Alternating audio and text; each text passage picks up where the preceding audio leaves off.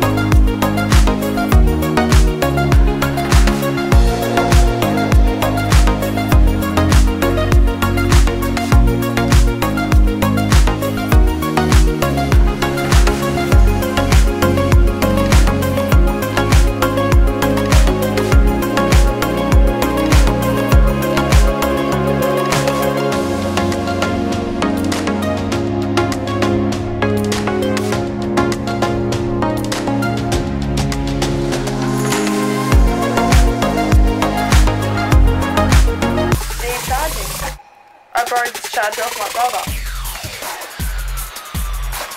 Okay.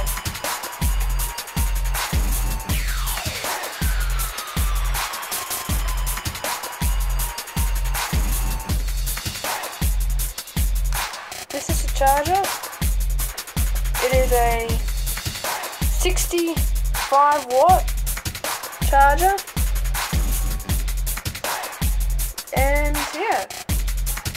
The normal charger I normally charge my Surface up is a 45 watt charger. This is this one. So in theory, the USB charger should charge my laptop a lot faster than the Surface one. But in practicality, that might not be the capability.